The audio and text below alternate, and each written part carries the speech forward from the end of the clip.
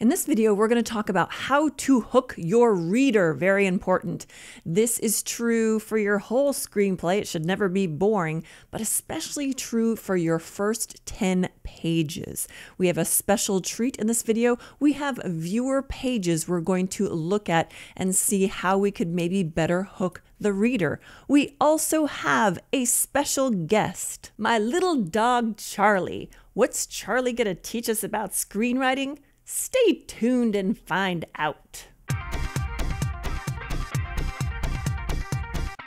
Our pages today were submitted by a writer who wishes to remain anonymous. That's totally okay. You get that choice when I come to your pages. If I'm making a video, you can either get credit by giving your name or not. So all of you be sure in the comments to say thank you to A, anonymous from the United States.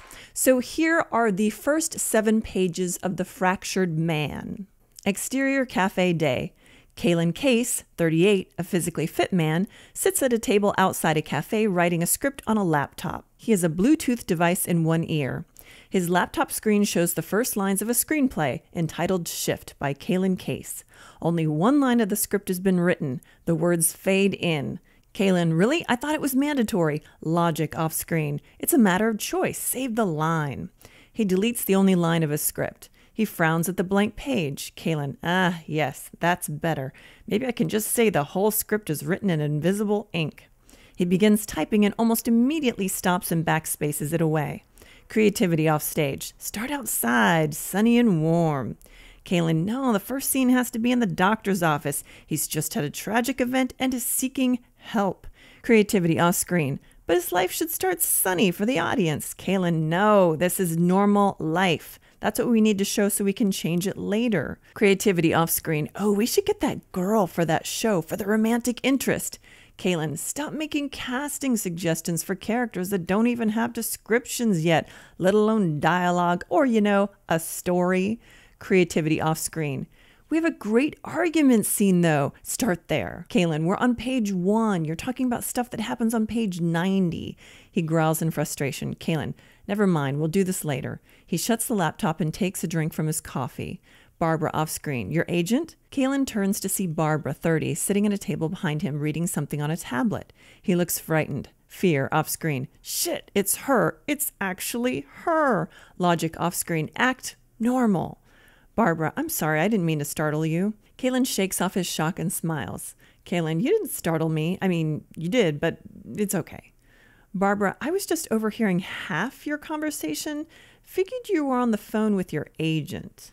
Kalen, phone? Logic off screen. Idiot, focus. Barbara points to her ear and Kalen pulls his Bluetooth out and puts it away. Kalen, oh, yeah, I forgot that thing is there. No, that wasn't my agent. Just a group of friends that help me write sometimes. Barbara, you conference call with friends when you're writing? Kalen, almost always. Better than a crowded writer's room. Barbara, I imagine. So what are you writing? Kalen, just a science fiction story. A guy gets lost in another world and has to cope with the change, that sort of thing. Barbara, sounds interesting. Kalen, no, it doesn't. It sounds generic. Barbara smiles. Barbara, Kalen, Cal. Kalen Case. Sorry, my mind is a little busy most of the time. Fear off screen. Lie. Fear off screen. Now she's going to remember us. Barbara, new to Gotham? Kalen, no, grew up here in the Narrows. You? Barbara, same, but in old Gotham. Fear off screen. She's testing us to see if we're lying. Logic off screen. Don't lie. Just don't tell all the truth. This is just a random encounter. Kalen, why did you think I was new to the city? Barbara, this cafe has famously great sandwiches, but lousy coffee. Kalen looks at his empty plate and bottled water on her table and looks to his coffee and frowns. Barbara, I would expect someone from the Garden District to know that, but I guess a Narrows kid wouldn't. Kalen, in the Narrows, this would be considered top shelf. They both grin. Kalen, okay, it's awful, but this way I don't blow through it in 2 minutes. Barbara laughs. Picking a place with terrible coffee so you don't drink too much. That's a new one on me. But you really should try the sandwiches if you haven't yet. The almost Reuben is heaven on earth. Almost Reuben? Barbara, has coleslaw instead of sauerkraut. Creativity off screen. We're getting some of those. Logic off screen. That sounds pretty good, actually. Kalen smiles. Kalen, I'll have to try that. A buzzing sound causes Barbara to jump. She whips out her phone and checks a message. Barbara, damn work. I have to run, but it was nice meeting you, Cal. Kaylin Case. Kaylin, maybe just Cal. Barbara stands, logic off screen. She doesn't recognize us. Creativity off screen. Oh, get her number. Kaylin, and maybe I'll see you here again, Barbara. Barbara, maybe. And tell your friends, I think your story's fantastic. Kaylin, you haven't even heard my story. He watches her walk away. Still in earshot, she looks back over her shoulder at him. Barbara, then you can tell me about it tomorrow. I'll need another sandwich by then, and this is the only supplier in town. Kaylin, same time? Barbara waves a hand and holds up 2 fingers. She disappears around the corner. Kaylin is now surrounded by 3 imaginary people only he can see and hear. Fear, 30s, constantly looks uncomfortable. Creativity, 30s, is the most colorful personality. Logic, 30s, is formally dressed, clothes neat and pressed. Logic, did that mean peace out or 2 p.m. tomorrow? She could have been a little less vague. Fear, peace out. Creativity, 2 p.m. Logic, we have accomplished nothing today.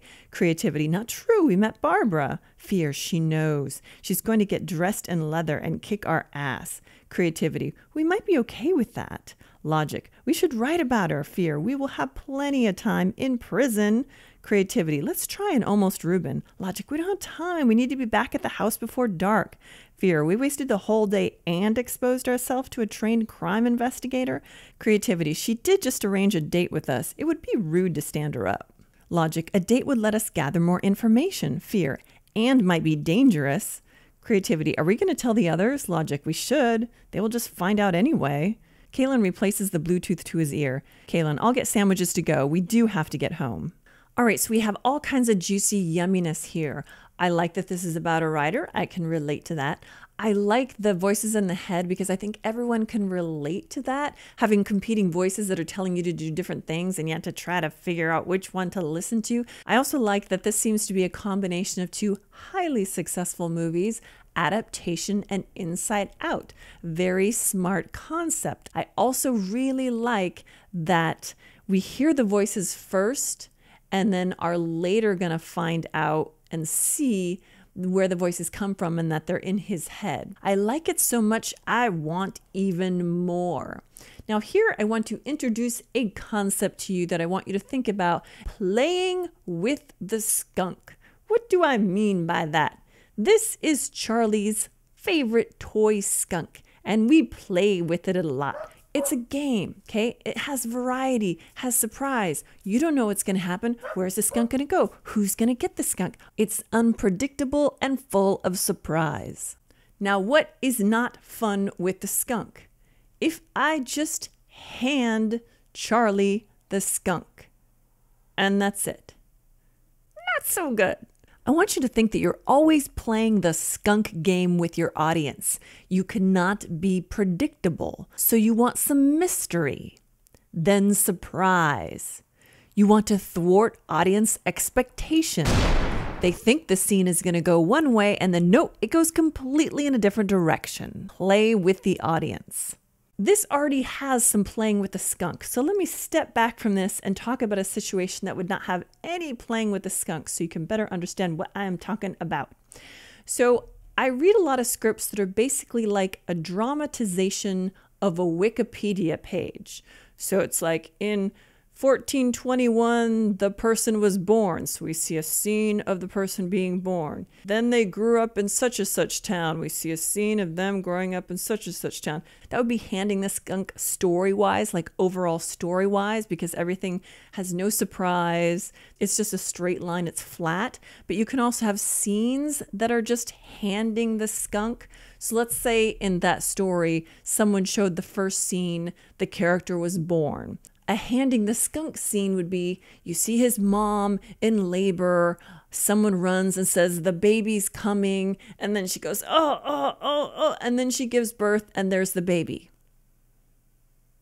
It's straight as can be. There was no twist, no turn, no shift in audience expectations. So if you want to play with the skunk, that means you have to make the audience think that the scene is going in one direction, and then you, oh, nope, it's going in the other direction. So you're thwarting audience expectation. You could do it in so many different ways. You could just have something going on and a woman faints and you think, oh, she fainted because such and such happened. And then all of a sudden they hear a baby crying and they're trying to find the baby and they find it under her skirt. It's like, oh, she just gave birth. Or if you had a scene where a woman was giving birth and the baby is born stillborn, and maybe one of the maids picks it up and says, no, no, no, I can fix it. We'll just put it in the cold river. The cold will revive it. Please let me do this. And she races the baby out to get it into the cold river to shock it back to life. And so she puts the baby in the river to revive it. And then she just lets the baby sink to the bottom of the river. And you're like, oh, she was supposed to save the baby. What happened there? And then she leaves the baby in the river. We watch it sail downstream. And then she goes into some reeds nearby where there's a 5-year-old girl with a little tiny baby, and she grabs it and says, I love you enough to give you a better life. And she races back with her own baby and hands it back and says, there you go. Not what you were expecting. Thwart audience expectation. So taking that idea, play with the skunk, okay? So every time you have a beat, think of how can you make the audience think the opposite thing is going to happen, and then surprise them with the real way that the scene is going to go. Because if in the very beginning you broadcast what the end is going to be, we're handing the skunk instead of playing with the skunk, okay? Make them think it's going this way, and then it goes the other way, and they don't know, oh, we almost just broke all the lights in the YouTube studio with the skunk. Like, who knows what's going to happen? So we have some playing with the skunk here when we do not see the imaginary voices that are going to be part of the script later on, and we hear these voices and don't really know what's happening. So that's awesome. How could we play with the skunk even more? In the very beginning, we see Kalen typing, and we know he's typing a screenplay. We could play with the skunk even more, withholding that information, and start the whole movie seeing the film that he's writing. This would be like the beginning of Romancing the Stone.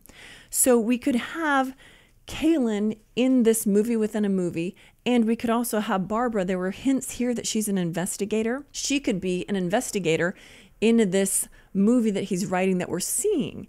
And it could also be a little bit sexy. I talked in the video, The Key to Great Screenwriting, that the acting teacher, Tom Todoroff, had so many wisdom bombs. I believe one of them, and I'm paraphrasing, so I might be getting this wrong, but it was something like, when you're acting, you want to hit the audience either in the head, the heart, or the hips, a little bit sexy.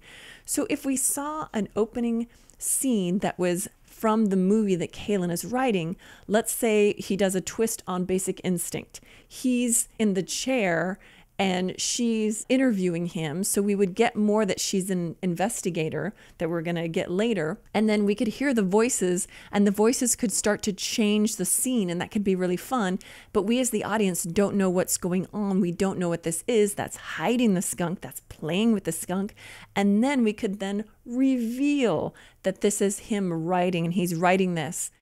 Then from there on, we get them getting to know each other, and it seems like he likes her, but I don't really know. One possible way we could play with the skunk is, if he likes her, make the audience at first think he doesn't like her so that we can twist it and it's a surprise that he actually does. So if she shows up and says, you know, this isn't work for this movie because I think I'm not putting the characters in the right situations, but if she comes up and says, you parked over the line in your spot again, and I couldn't get out of my car. This bruise on my head is from my rear view mirror because I had to try to get out my passenger door. You need to learn how to park. And he says, no, you have an SUV and a compact spot. You need to get a smaller car, buy a Jetta, or just back in. She says, I shouldn't have to back in. Maybe you don't know how to back in. I know how to back in. So if they fight, and then if she leaves, if the voices say, why don't we just ask her out on a date? No, that's too easy. Just keep parking in her parking spot. Make her come to you. That's playing hard to get. That will win her over. If he acts like he doesn't like her, but then we find out he really does, again, we're playing with the skunk. We're thwarting audience expectation.